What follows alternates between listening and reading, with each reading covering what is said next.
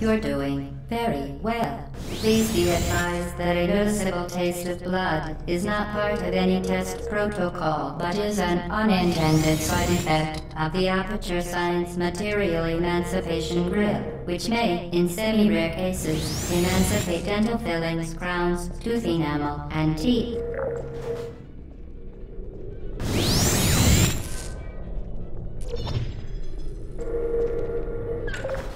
Very good.